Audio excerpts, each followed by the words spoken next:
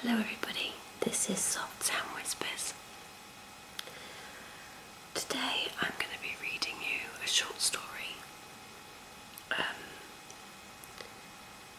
This is my first video reading,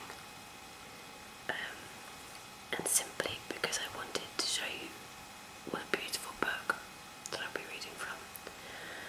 This was given to me on my 21st birthday, which was quite a few years ago now, by my best friend.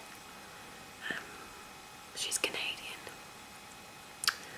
and she's just a very thoughtful person, so she got this for me when she was in Canada, and it's called The Golden Book of Fairy Tales.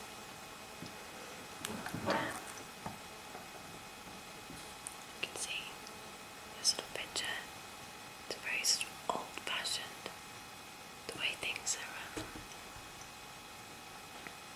illustrated, and I love old sort of stories. I'm quite an old-fashioned person, so I'll be drinking my beer. Excuse me, my fridge is making some strange noises as it decides to do as soon as I want to do a video. It's the ice machine. So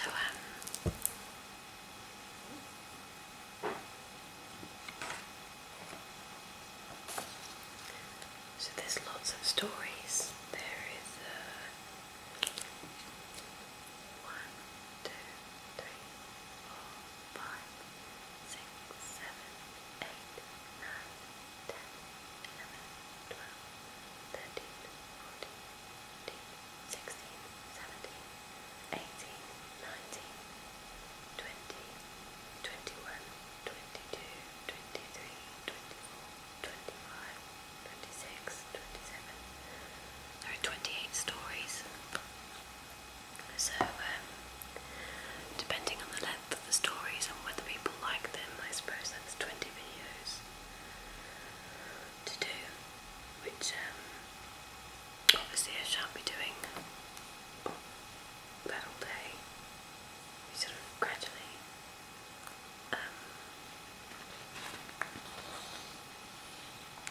I love the translations in this book, the illustrations, sorry. They're really, really beautiful. I've never seen this book. Sorry. I've never seen this book for sale anywhere over here, so I suppose it's just in America or Canada.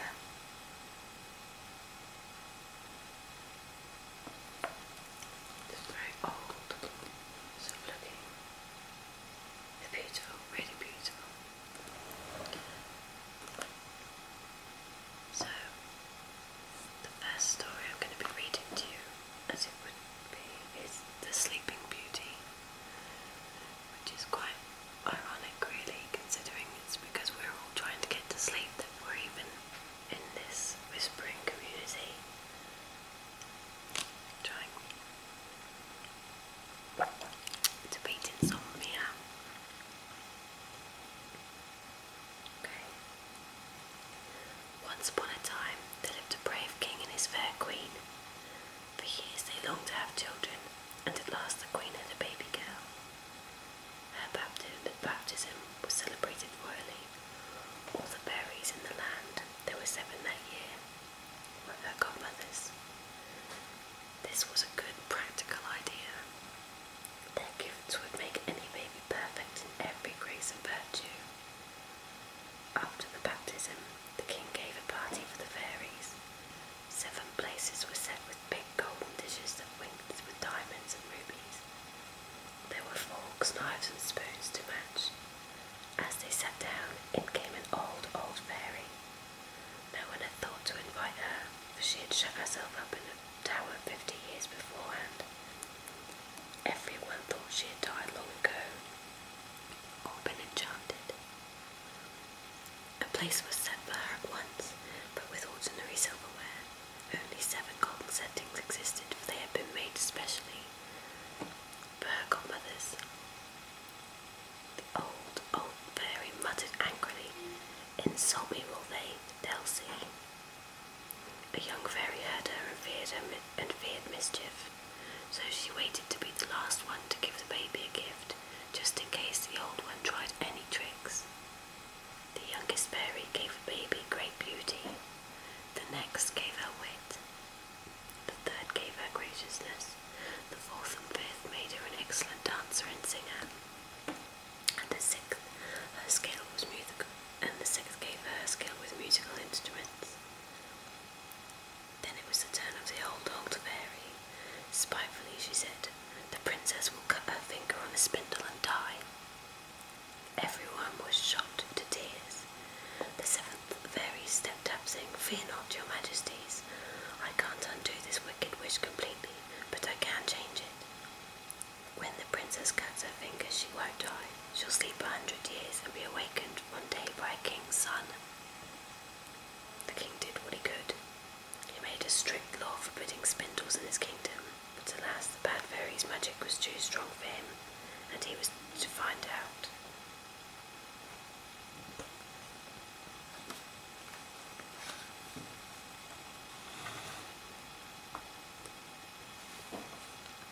One day, 15 years later, the young princess decided to explore the castle high in a tiny room where nobody ever went. She saw an old woman smiling and spinning. "Please, what's that?" asked the princess. "A spindle, my dear," said the woman, who hadn't heard of the fairy's curse. "May I see?" the princess asked. As she reached out, she cut her finger on the spindle. She fell unconscious to the floor. "Help!" called the woman. All the king's servants came running. They tried frantically to revive the princess. They put cold linen into her head, ammonia to her nose, rose water on her wrists and brow, but nothing helped. When the king saw her, he knew the curse had come true. He gave orders to the maids in the waiting room. Soon the Sleeping Beauty lay in her best dress in a room all tapestried with gold and silver. The magic sleep increased her beauty. Her cheeks and lips were rosy. The soft sound of her breathing showed she wasn't dead but sleeping.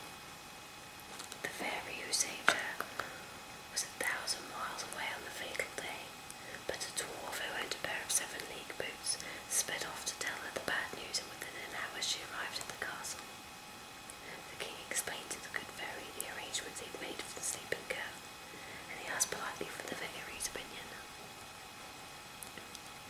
"The princess might be sad if she awakes in an empty castle," said the fairy. "I'll provide her with company and servants." The king and queen watched as she put the household to sleep.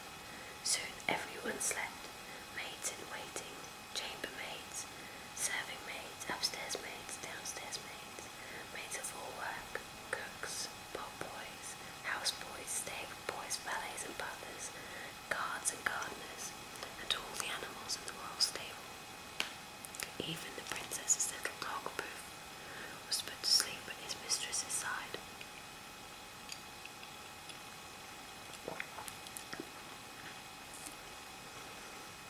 Then the king and queen kissed the princess and they went to live in another palace.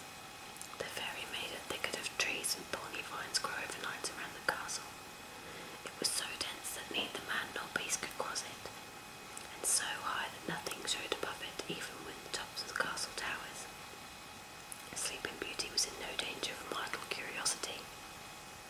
100 years had passed. The king of that time had a son who went hunting one day near the thicket. He saw the castle towers and asked what they were. He got 50 different answers. One man said witches worked there. Another said it was alive with ghosts. Many thought it home of a hungry ogre.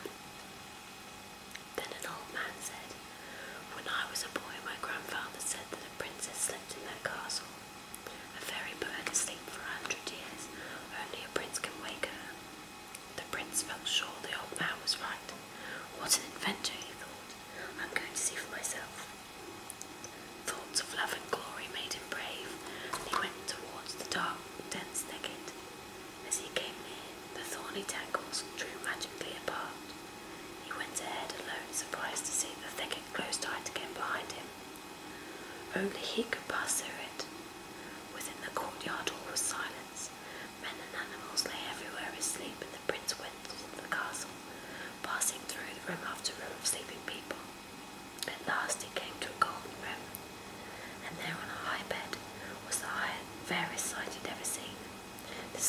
princess was so lovely that even the sunlight seemed brighter where she lay.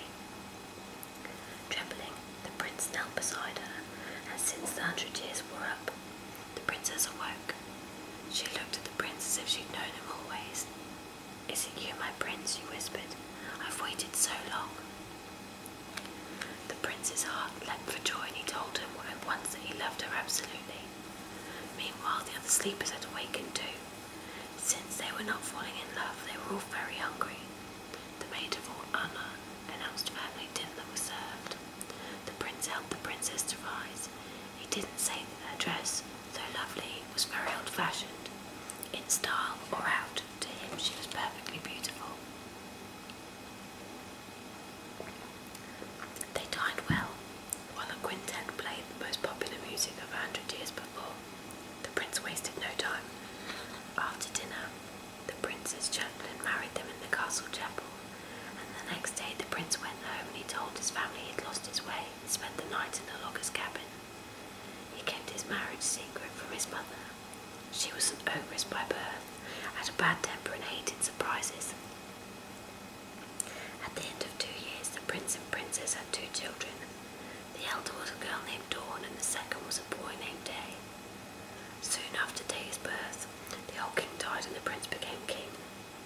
He announced his marriage and brought home his little family with great ceremony. The next summer, he had to go off to war, and he asked his mother to rule in his place. When he had left, his mother sent the young queen and her children to a country house in the woods. A few days later, she came to visit them. She called the cook and said, "I want little Dawn for dinner tomorrow." "Oh, your majesty," said the cook. "Yes," said the queen in an urgent voice that a hungry ogress has. "And mind you make a tasty sauce to go with her." The poor man knew that there was no arguing with an ogress.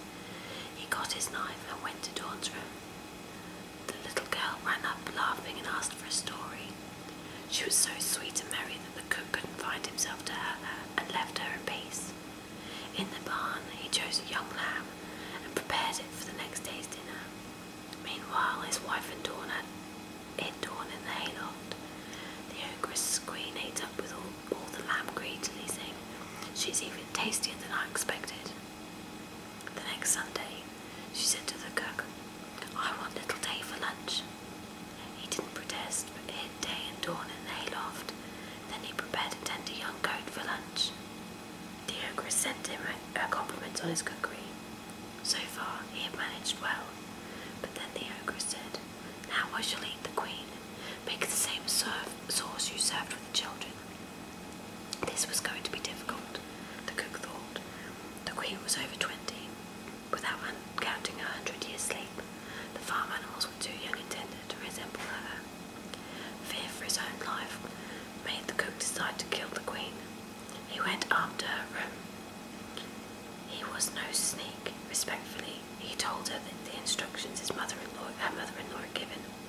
"Do as you must," said the queen, tipping her head back. "I'll die gladly and be with my eaten children again." She didn't know that her children were safe. Her bravery disarmed the cook. "No, my lady, I can't do it. You needn't die to see your children. I've hidden them safely, and I'll hide you too. The old queen will eat a deer in your stead." He hid her in the hayloft and cooked a young deer. The ogress ate every bit, very pleased. She planned to tell her son when he should return that wolves had devoured his family. But one day the ogress went strolling and happened to pass the hayloft. She heard children laughing and a mother's voice hushing them. She recognised the voices. It was the young queen with her children. The ogress was furious to see that she'd been tricked. She howled, "Get the biggest basin in the kingdom. Set it in the courtyard. Before tomorrow morning, fill it with snakes and vipers, toads and a few spiders. The queen, the children and the cook will be thrown into it to die, and I'm going to watch." The next day, the ogress's servants made everything ready to throw the young queen into the squirmy, loathsome basin. Suddenly, the king rode through the gate, home unexpectedly from war. "What on earth is going on here?" he demanded. No one dared speak. The furious ogress saw that she couldn't always have her own way, so she jumped right into the basin and was eaten up in an instant. The king was upset for for a while, but his distress gradually disappeared in the pleasure of being at home with his beautiful wife and his 2 pretty children. There's a colour picture. It's definitely a different story to the one that I know of. The end part of that was certainly different, although to be honest, I've only ever watched the Disney version of Sleeping Beauty. So, that was my first video from my book of fairy tales. Like I said, I think you're going to have 28 more